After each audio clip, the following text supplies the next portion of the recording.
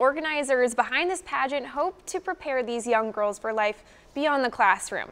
The annual Little Miss AKA pageant will take place tomorrow, where these young girls will display their public speaking skills and performances. KSHB 41 reporter Jian Kim shows us how they're preparing today.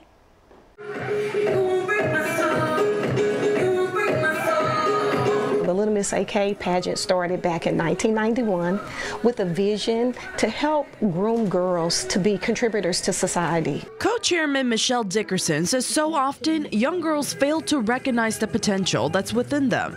For 30 years, this pageant's vision has been to help girls recognize their unique talents and go out to be the best versions of themselves in society. Many of the girls come in, they're shy, they don't have that confidence, they feel that the only star is those that they see on TV or in social media, and they forget that there's a star within them.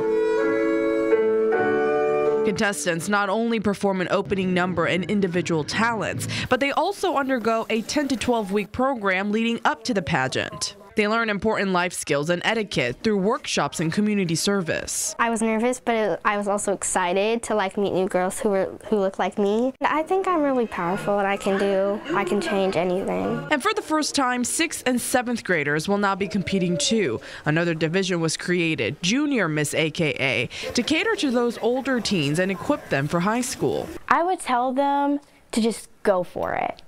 I mean, you might find something that you want to do, something you love, and you might love it. All participants also have opportunities for scholarships as they further their education. Every girl receives what we consider a book scholarship or something that they can use educationally. And then, of course, each member of the court receives a dollar amount. Jian Kim, KSHB 41 News.